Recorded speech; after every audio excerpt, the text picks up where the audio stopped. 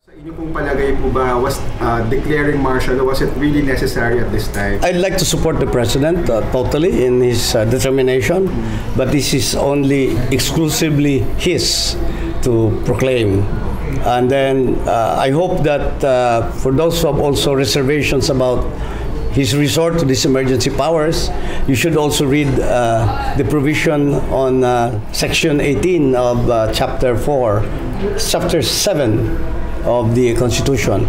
I won't go far, but citing provisions of Section 18. Remember, ginawa yung 1987 Constitution in reaction to what happened in 1970s under the martial law of former President Marcos. Now it's very clear, for example, that the President has only a period of 60 days for that declaration to be effective. So, but he can revoke it earlier if the situation calls for it.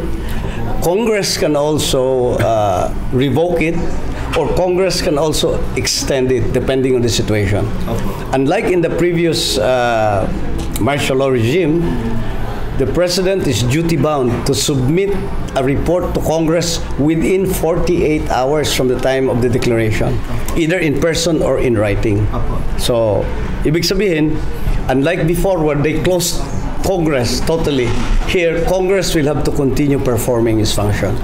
So may mga checks and balances that are now there in that provision.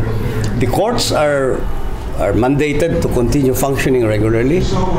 Even the Constitution will have to remain effective.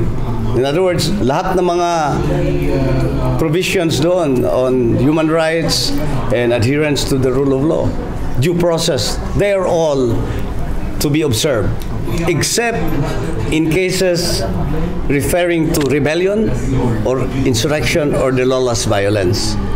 But under that provision, again, even if it is on rebellion or insurrection, government is duty-bound to file cases within 3 days if you arrest someone. So, these are very strict requirements that the Constitution requires.